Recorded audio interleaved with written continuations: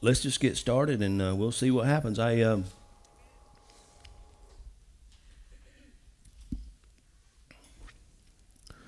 didn't get this till about I'd say about 3 o'clock this morning. So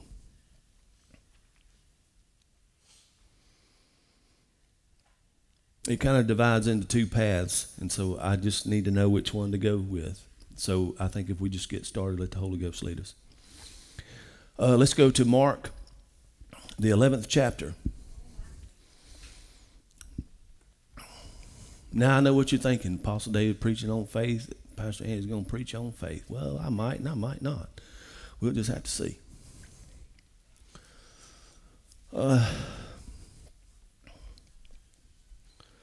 We'll start reading in the 11th chapter. We'll start reading in the 9th verse.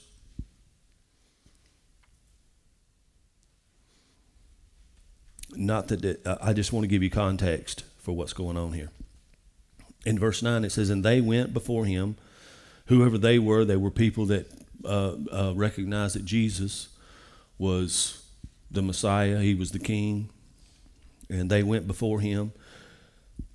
And they that followed cried, saying, "Hosanna, blessed is he that cometh in the name of the Lord. Blessed be the kingdom of our father David that cometh in the name of the Lord. Hosanna in the highest." Now these are the people that were coming behind David, or behind Jesus, and they were saying all this stuff.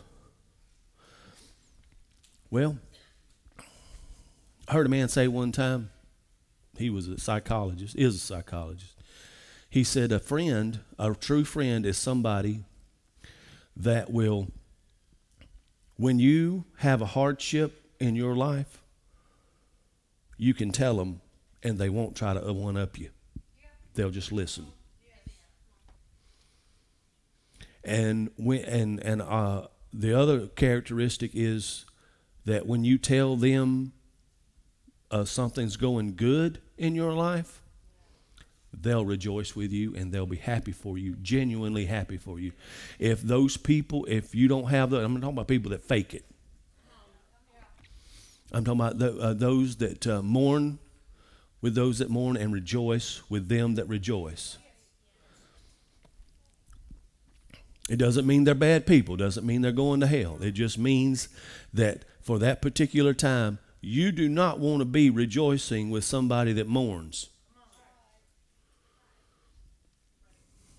Especially when you're rejoicing over something that you should be mourning about. The world's mourning over this, and you're rejoicing because you see something the world doesn't see. See, the world doesn't see what the people of God see.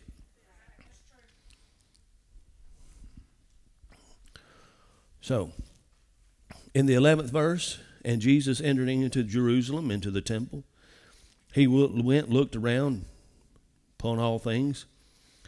And the eventide was come. He went out into Bethany with the 12. He had his posse. I've been thinking about getting me a posse to ride around with. Makes me feel safer.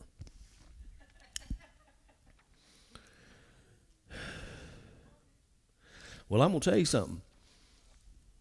I got a new definition for a prophet, because Jesus was the prophet. I mean, we got many prophets, but he was the prophet. And looking at Jesus' life, this is what I've decided a prophet is. A prophet is the wrong person saying the wrong thing to the wrong people in front of the wrong people. And they try to kill him. Anybody want to sign up for prophet? Didn't think so.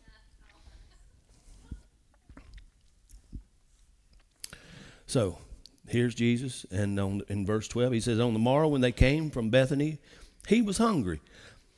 You know, there's very few times in Scripture that we get any kind of inkling of any kind of need that Jesus has. But on this day, he was hungry. Does anybody can think of any other time in the Word where it says it, except for like in the wilderness, that the Bible says that he was hungry or thirsty or lonely?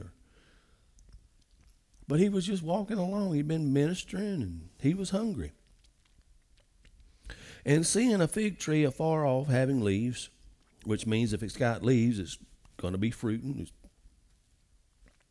He came, if haply, I love King James. I'm reading from King James. Haply, like Jesus saw this fig tree and he's happy. No, it doesn't mean that. It means like, and maybe it might, just in case that there were to happen to be some figs on there. But I just think it's funny. Happily. I can just see Jesus skipping. Finna give me some figs. Yeah. If haply he might find anything thereon, and when he came to it, he found nothing but leaves. For the time of figs was not yet. And Jesus answered and said unto it, Jesus talked to a fig tree.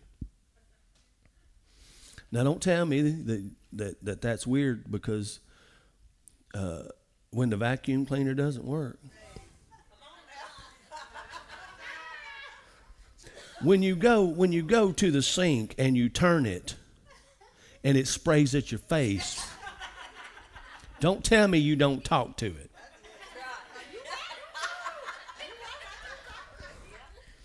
You talk to it. When your kids ain't acting right, wait a minute, hold on. I know that not because I have kids, but because I was a kid. I mean, you know, these people that talk about, well, how can you teach me about parenting or being this or being that? You never had kids. Jesus didn't either.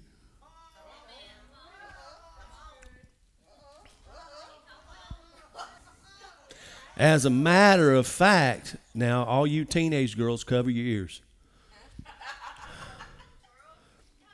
Mary was an unwed mother. She got pregnant out of wedlock. And she was the mother of Jesus. As a man used to say around here, all you mothers.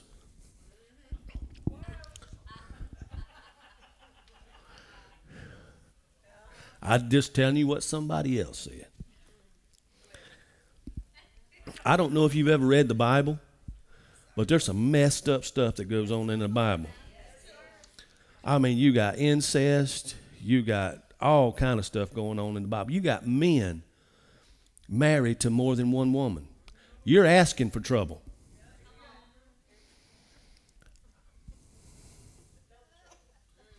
Let's just say you take 5 women. 5 good, godly women. And give them one husband. You got war.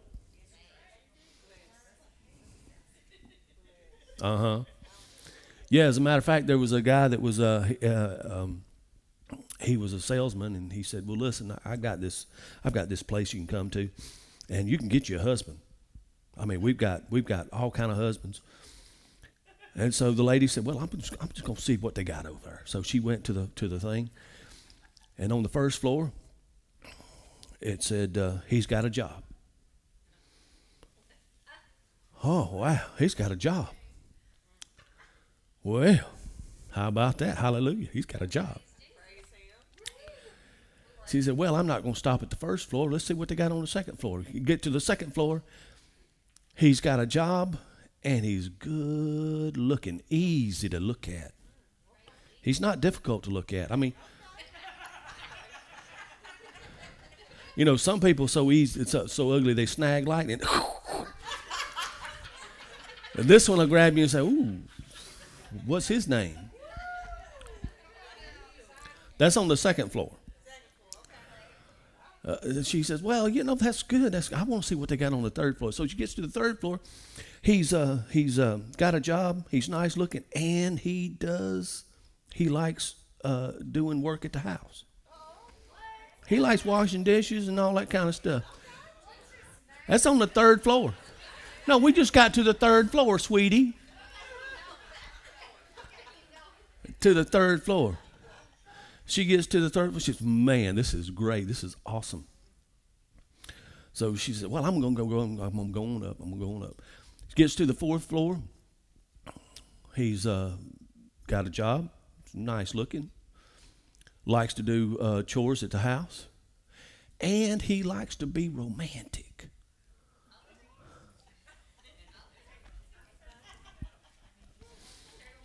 I'm talking about, man, when you come home, there's flower petals from the door to the table where he's already got you something to eat. I mean, yeah, praise him. Give him glory. Give him glory. She says, man, this is awesome. This is great. This is wonderful. She says, I got to see what's on it. She goes to the fifth floor. And on the fifth floor, it says the sign says, there are no men up here. This just proves that women are impossible to please.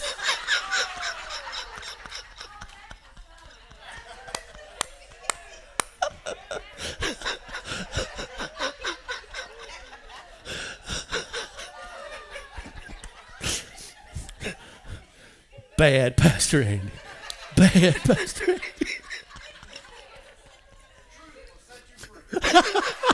It was a man that said that.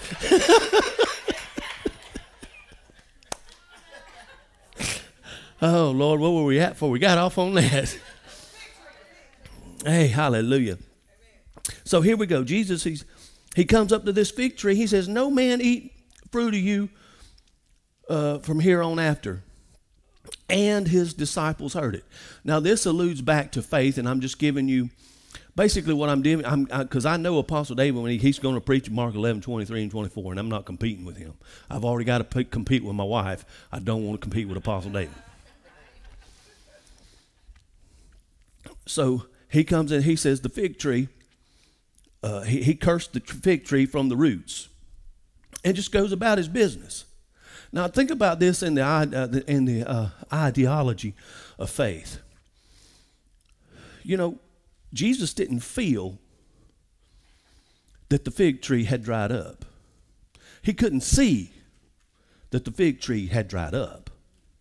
See, there's some things that you can that are bad things in your life, and you can speak to them, and just because it doesn't happen in a couple of days doesn't mean. God is not a man that he should lie, nor the son of man that he should repent. His word endures forever. You can't destroy his word.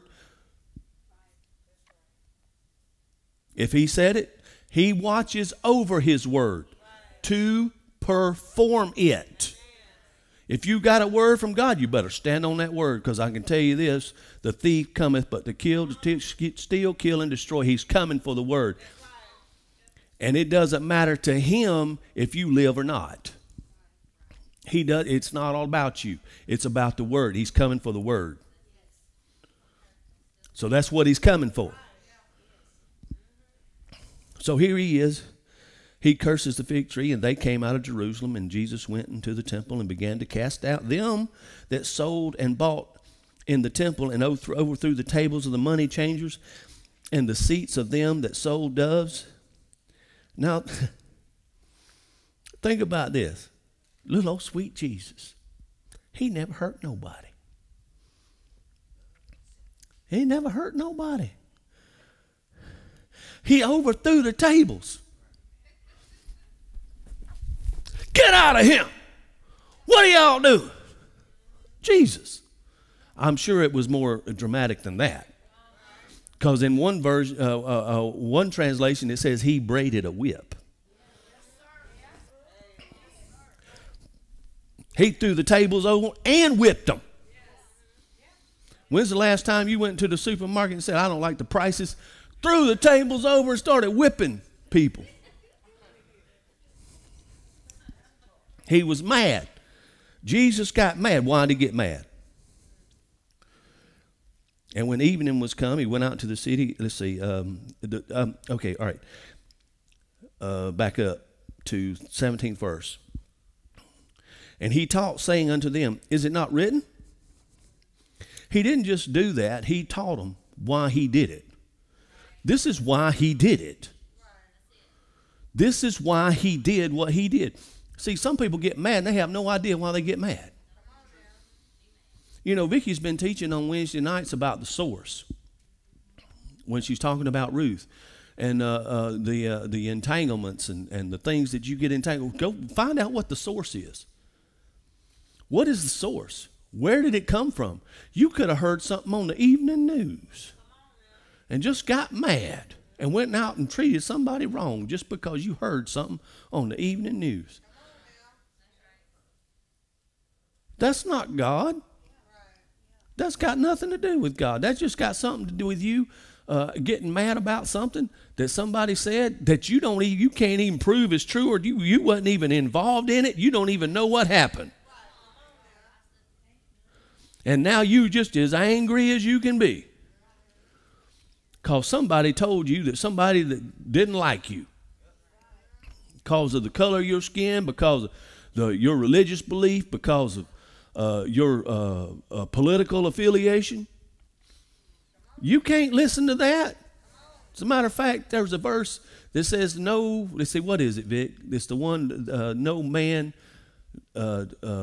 warfare entangles himself with the affairs of this world.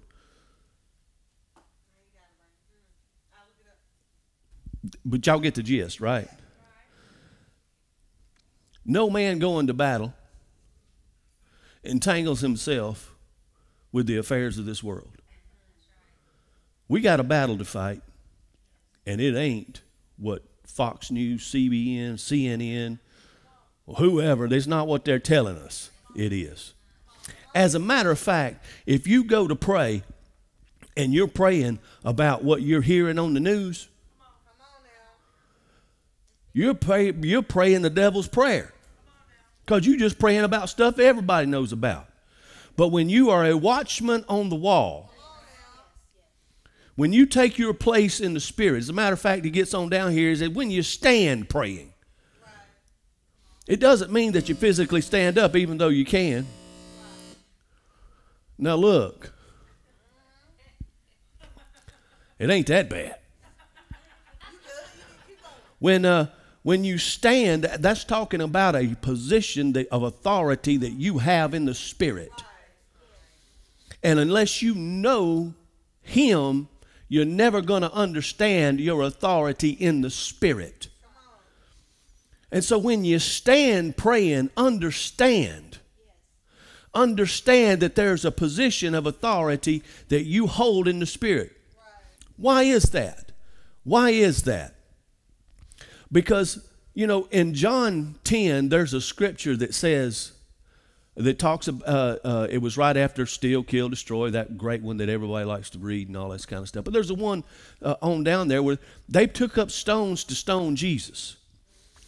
So they took the Sadducees, Pharisees, whichever one you want to pick. You know how to tell the difference between Sadducees and Pharisees, right?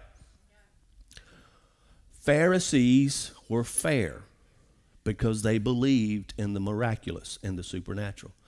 The Sadducees were sad, you see, because they didn't believe in the supernatural and the miracles. Remember, it was the Sadducees that tried to get Jesus and try to say, who's this woman doesn't have children, she's married to this brother, then got to carry on seed, carry on seed, carry on seed. It was the Sadducees that did that. But Jesus answered them in a way that only Jesus can.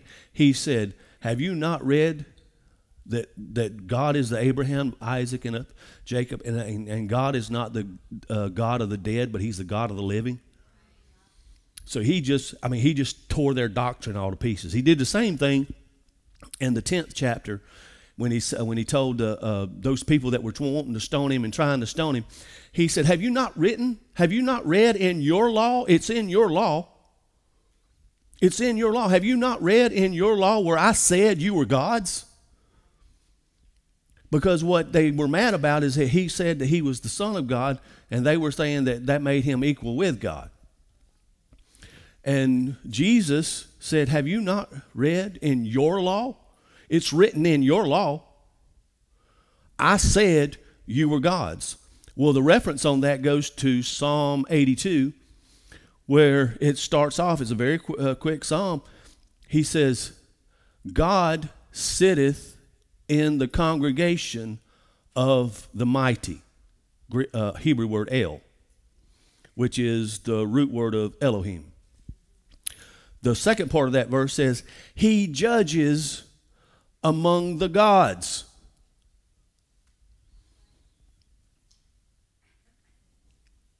So who said you were gods? He said it. I had nothing to do with it. But now before you get your head blowed up, he goes on and he says, in the rest of those verses, he says, I told you to do this, this, this, this, this, and this, and you didn't do it. And he says, I said, at the end of that, end of those verses, he said, I said you were gods. Referencing to another time that he said they were gods. You can't find that reference because there isn't one. Well, when did he say they were gods? You go back to John 10, he says, he's talking to them, he says, if God gave that to them to whom the word of God was given, the word of God was given. What makes you gods? The word of God that he gave you. If you got no word, no. And even if you do have a word, that word is specific to you. You're not God over anybody else. You know, God is not God's name. In fact, if you go through all the names of God, Jehovah Shammah, Jehovah Sidkenu, Jehovah this, Jehovah that, all that stuff, very little of that has to do with him. It's got everything to do with us and what he gave us. In other words, when he told Adam and Eve, he said, have dominion. He put them over his word. It's not that you're anything, it's that his word is everything.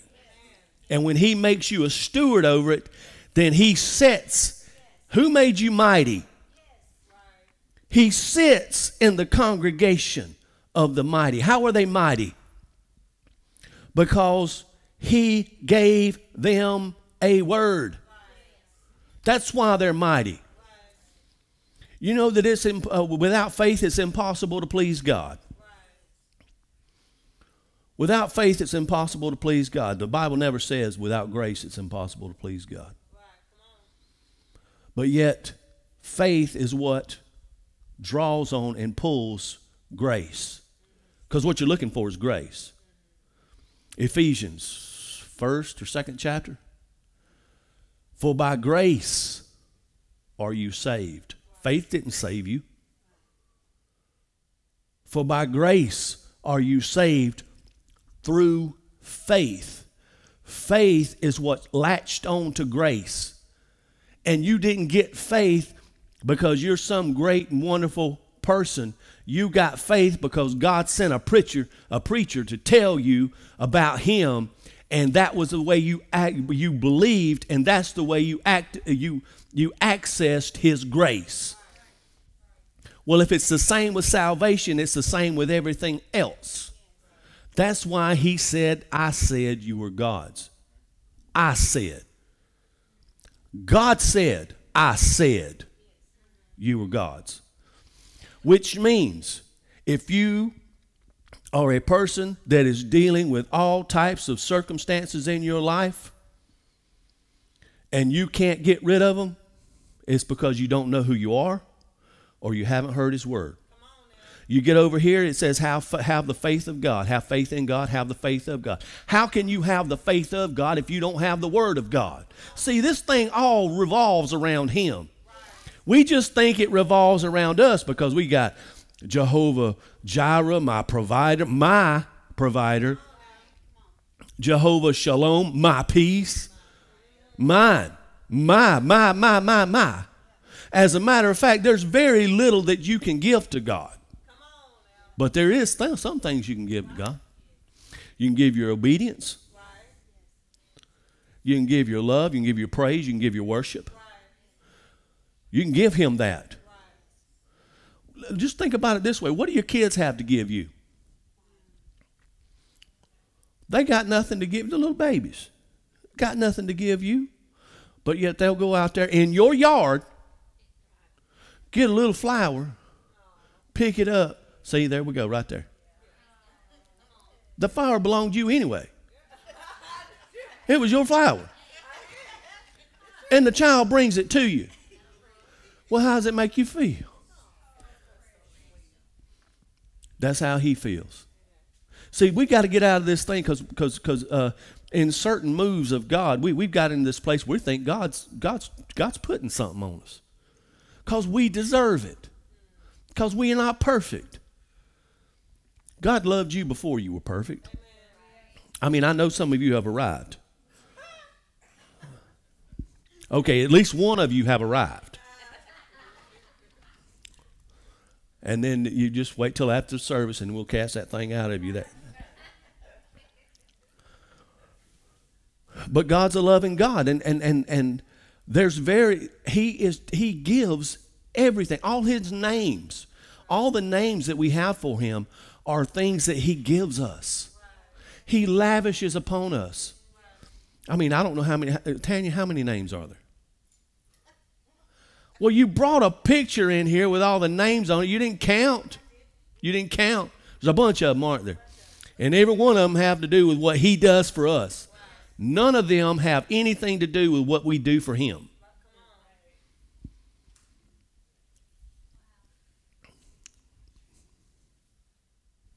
But yet there are some things we can give him.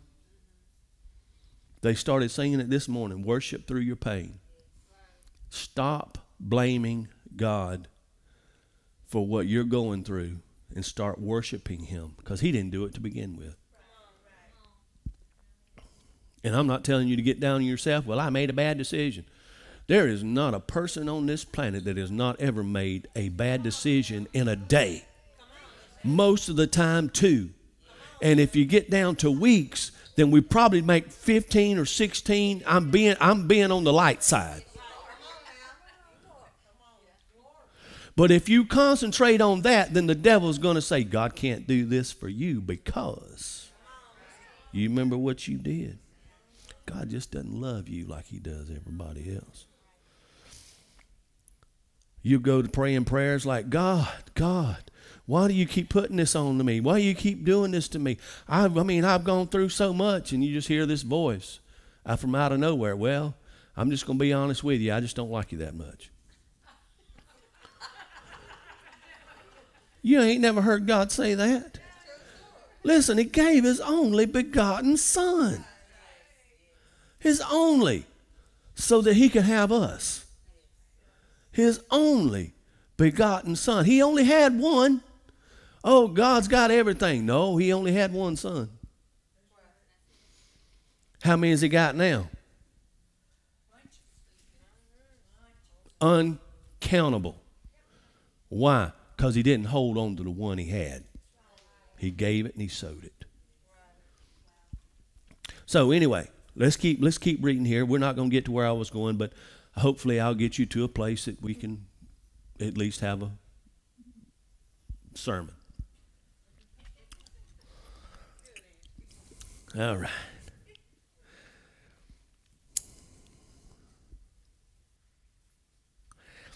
So he kicked them all out. And the scribes and the chief priests heard it and saw how they might destroy him because they were jealous of him. Let's just get honest. They were mad because he had a relationship with God that they didn't have. There are people like that. Naomi was that way. Naomi had a relationship with God through everybody else. What is his name? Elimelech, which means my God is king. She had a relationship with God through him. She didn't have to do it on her own. Somebody else did it. And then she loses all that, and then she gets mad and says, God has dealt bitterly with me. Except Ruth came along. And Ruth met the king. Boaz is Jesus. You know that, right? Every time you read the Old Testament, God is preaching Jesus because he's preparing his people for the day that Jesus is going to come. Boaz is Jesus. Ruth comes into that land and meets Jesus and takes everything she gets and puts it back in Naomi's lap. Everything Naomi had came through a relationship that somebody else had with God. That's the reason why you have to have a relationship with God. You have to have a perpetual relationship with God because you don't know who's counting on it. And I don't know anything about Naomi. I have no idea where she came from, what kind of situation she might have been dealing with, but you don't either with the people that you're around. And you don't know that, you just think, oh, I'm just coming to church. I'm just coming to church. I'm just doing this. No, what you don't realize is you're taking what's here and you're putting it in the lap of somebody else that doesn't have the ability to have their own relationship with God in the way that you have it. It is important what you do. If you want to know more about that, then ask Vicki about it, or listen, or just come to Wednesday night. She's been teaching on Ruth. The reason I know anything about Ruth is because Vic, she made me do it. Not really. She didn't say read the book of Ruth. But if somebody's going to be teaching on something, I'm going to do my part, and I'm going to do my homework. They don't have to tell me to read the book of Ruth. I'm going to read it. And then if I find anything, I'm going to go give to her because she's going to communicate to you what she got. There's no need for me to say it when she can say it. As a matter of fact, there's a scripture about that. I forget exactly how it was. It might have been 1st, 2nd Timothy or something like that. Those of you that are instructed in the word communicate to others that they might be able to teach others also. That's what I'm doing. As a matter of fact, we were having a discussion about this one part of it, and she found some, and I found some in the 2nd chapter, and I'm not going to tell you what it is because it was fun just to sit there and have fellowship around the Word, just talk about the Word. It was fun. I mean, it was good. I mean, we can talk about your bathtub. We can talk about, we can talk about how your plumbing broke in the house and. How your car's tore up. Fine, yeah. I mean, I'll listen. I don't want to hear it because it starts making me think about the times in my house that my plumbing broke, and I don't want to think about that. But you start talking about the Word, and man, I'm on it. And if you're talking about it, then I'm even better because I don't have to come up with the answers. You got them all. Hallelujah. So anyway, Jesus coming down. He says, and the scribes and the chief priests, they heard it. They said they were mad about that. Listen, when you have success in your life, there's always going to be somebody going to be mad about it. Get away from those people. Just get that. That tells you, that lets you know. That lets you know right there. That's a sign. They're mad and jealous because you got something they don't have. You need to get away from that. Because what's going to end up happening is you're going to get around them and you're going to start to think like they think. You're going to start to act like they act. And you're going to think that God doesn't love you just like he don't love them. Which is not true that he doesn't love them, but they don't know it. They hadn't found God's love. You have. Relationship with God is important. They were mad. Why were they mad? Why were these people mad? And they sought how they might destroy him, for they feared him. Why did they fear him? Because all the people was astonished at his doctrine. He's the man. He's not teaching a gospel. He is the gospel. He's teaching as one that has authority because he knows who he is. He's already whipped the devil in the wilderness. All authority was given to him then. You notice he'd never cast out any devil, not one devil, until after the wilderness. Why? Because he took on the prince of devils. He took on the prince of the power of the air. He took on the devil, diabolos, for himself. Well, if I whoop the biggest bully in the schoolyard, guess who the man is? So Jesus is walking around in the schoolyard, and the bully's not the bully anymore. And all the little bullies know it. And I'm going to tell you something. When he was raised from the dead and seated, we are seated with him. Every single one of us. The devil don't want you to know that. Now, I'm not telling you to go out there and pick a fight with the devil, but I'm telling you, if he picks one with you, you've got authority over him. And he doesn't want you to know that. And just because it doesn't look like he leaves right away, listen, when you use the name of Jesus, he has to leave right away. Just because you smell him, see him, that's just a residue. You ever run up on somebody's got some strong perfume, cologne?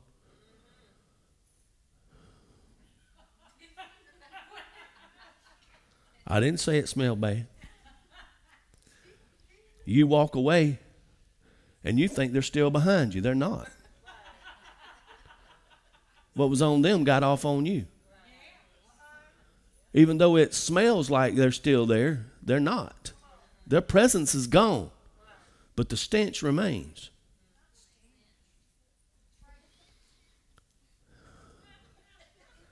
No, you use fragrance, Kathy, when you're talking about God. The same principle works with God, by the way.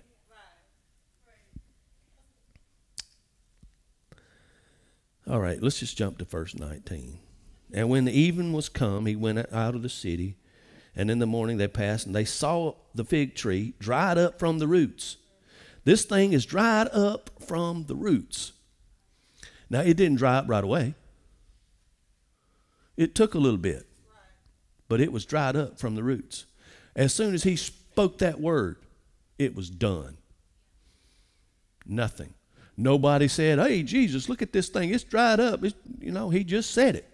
And I guess they thought maybe, okay, well, I don't see anything that looks like it's dried up.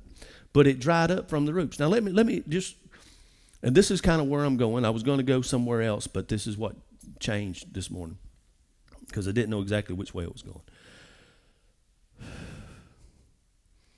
Jesus cursed the fig tree. Why in the whole text? Why wasn't it a sycamore tree? Why wasn't it an olive tree, a pear tree, orange tree? Well, I don't think they have pears over there. But anyway, why was it a fig tree? Can anybody tell me the trees that were in the garden? First of all, how many trees were in the garden?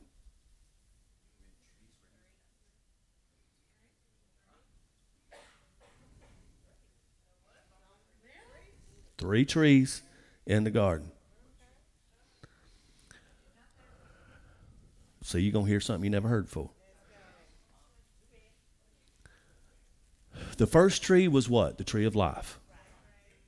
Tree of life. You eat of this tree. You eat the tree of life, man, everything's good and fine and perfect.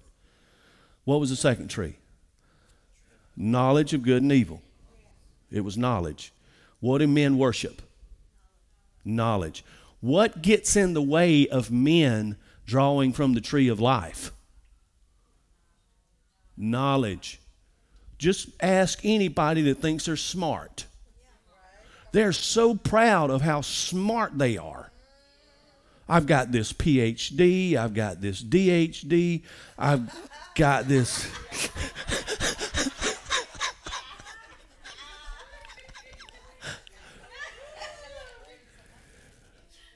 But there was a third tree. There was a third tree. As a matter of fact, let's just go over to Genesis right quick.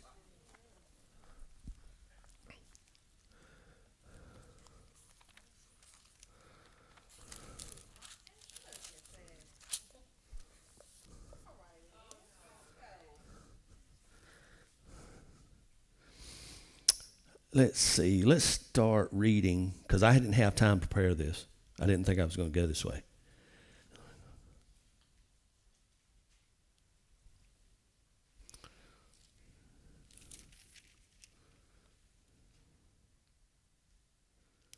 Okay, all right. We'll start reading in chapter 3, verse 1, and then it should be in there and we'll find it. We're teaching without a net. How about that? Now the serpent was more subtle than any beast of the field. Now the serpent wasn't like a snake running around. The serpent was a description of how the devil acted. You think Eve would have been dumb enough to sit down? Now, you mean if I eat this apple, I'll be like God? She wasn't talking. She was talking to a person, a being. So, certainly he was more subtle. He was subtle. He was, oh man. You ever run up on somebody that's subtle? They'll say things to you in a way. As a matter of fact, I can say the same thing to you and it won't have the same effect. The reason is there's a spirit behind what they're saying. And you got to recognize there's a real devil out there. So the serpent was more subtle than any beast of the field which the Lord God had made. And he said to the woman, Yea, hath God said, Thou shalt not eat of the tree of the garden? The woman said unto him, to the serpent, We may eat the fruit of the trees of the garden, but the fruit of the tree which is of the midst of the garden, God has said, You shall not eat of it, neither shall you touch it. Well, that was not exactly the rendering, but, you know, I mean, if that's her interpretation, fine. Somebody said she started lying to the devil. I don't know. I mean, you know, she was not an idiot. And the serpent said unto the woman, You shall not surely die, for God knows that in the day you eat, your eyes will be opened. See, what do people seek knowledge want? They want their eyes to be opened. And what does it say in the book of 1 Corinthians? They, professing themselves to be wise, become fools. Dylan Mulvaney, whatever his name is. Y'all know about that, right? Dylan Mulvaney. Never mind. I'm not going to bring it up because it's there's no need. If you don't know about it, just don't worry about it. It's just something going on in the world. It was just an example, but if y'all don't know the example, then I'm not going to say it. Ain't no need in putting that in your life. I ain't putting it in your life. You've got enough stuff to deal with. Okay, so, and the serpent said to the woman, You shall not surely die, for God know that in the day you eat thereof, your eyes will be opened, and you shall be as gods, knowing good and evil. And when the woman saw that the tree was good for food, I can't tell you all the stuff. I mean, the same thing he said here. He said in 1 John, the lust of the flesh, the lust of the eye, and the pride of life. Just jump on down to verse 7. The eyes of them, both of them were open. They knew they were naked. Now, I'm just thinking to myself, if I came to church naked this morning,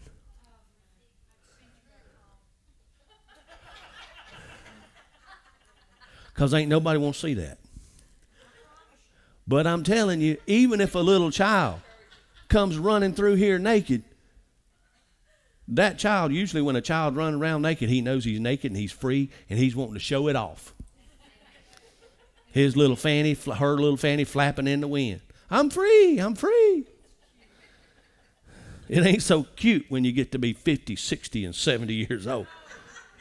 My point is they were naked the whole time and didn't know it.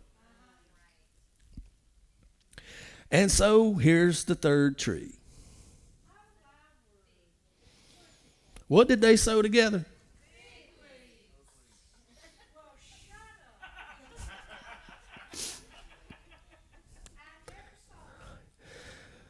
They sewed the fig leaves together and made for themselves aprons. Now, what the fig tree represents is the things, this goes back to what Vicky's been teaching on in Ruth. It represents, okay, you got the tree of life, you got the tree of knowledge, but there's this other tree called the fig tree, And that's what man does to hide himself from God. In other words, I am so insecure that I can't come to you the way that I am. I've got to cover what you already know, but I got to cover it anyway to make myself feel good. I've got to cover my nakedness. I can't come before you the way that I am. I can't come to you with my problems. I can't come to you with the things that I need answers to in prayer, because I'm afraid if I let you know that, you're not going to love me anymore. So the fig tree represents that part of man that takes heed to the law and says, I have to obey this. I cannot let God see this. If God sees this, he will not love me. If God sees this, he will not favor me. If God sees this, he will not bless me. If God knows this about me, there's no way I would not bless me. If I knew somebody, why would God bless me? It's the things we hide. Now, there are things, don't come tell me all your stuff, okay? And don't go tell everybody else your stuff either. It's not. It's not their business. But there is, you can always take your stuff to God. The blood has made a way. We have an advocate with the Father, Jesus Christ the righteous. He's the propitiation, the substitution of our sins. If we ask, he is faithful. Every time we ask, he is faithful to forgive us. Faithful, but not just faithful. He is faithful and just. But you don't understand, Andy. I actually did that. Yeah. And Jesus paid the price for it. And what you've got to do is he is absolutely just and justified to forgive you of your sin. Because he's already paid the price for it.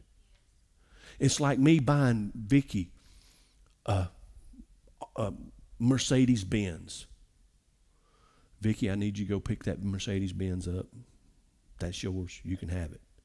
And it's already paid for. It's already done. And she goes up there and she tries to pay for it again. No, you go back to the one that paid the price. He's the only one that paid the price. It all goes back to Jesus. But the fig tree represented that thing that we try to hide from God. Because every one of us have stuff. It's different. It's messy. We don't want anybody to know about it. But I can tell you this, God already knows about it anyway. As a matter of fact, I was going as you get on down through here, he talks about forgiveness. I'm going to hurry up because of time. I'm going to get you out of here by 12. He's talking about when you stand praying, forgive. And one theologian said, forgiveness is that thing that you do to set a prisoner free. It's that one thing that you do to set a slave free. Only to find out that you were the prisoner and you were the slave. Amen.